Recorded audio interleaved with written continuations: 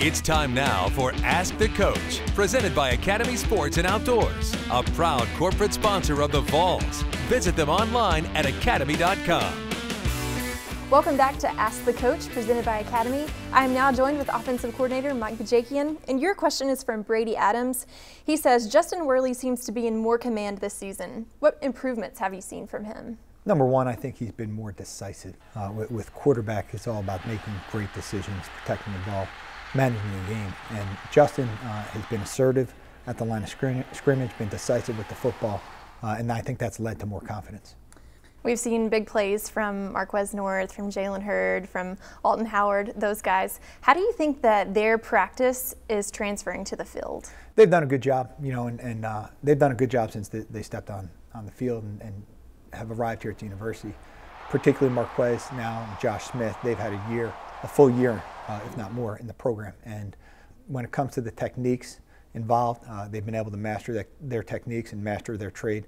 And the young guys, having got here in January, have also have a firm foundation and background upon which to build. So they've been able to translate their practice on the field to their performance.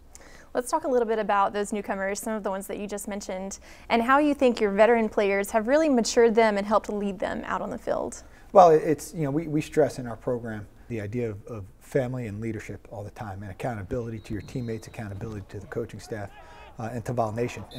And our guys understand that there's a lot at stake every time they take a rep in practice, every time they take a rep in the game. So it starts with leadership, and we're seeing that even from the young guys that have come in. Leadership is influence, and we talk about, hey, have a positive influence on your teammates in any way you can. So it's been a very positive environment and one that makes it easier to grow in.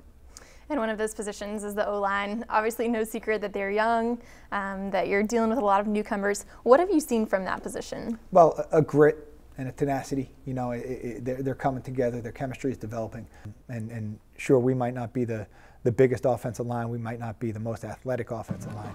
But they understand that when it comes to playing with our style of play, that's what's necessary to win. A level of physicality, a level of effort. All right, Coach Bajakian, no huddle, up-tempo offense. Are we where you want to see us? I think as part of the nature of coaching is that you're never satisfied with where you are. But we've made great strides.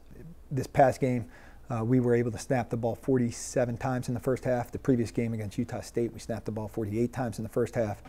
By the end of the third quarter against Arkansas State, we snapped the ball 70 times. And then we put the brakes on a little bit to chew up the clock in the fourth quarter.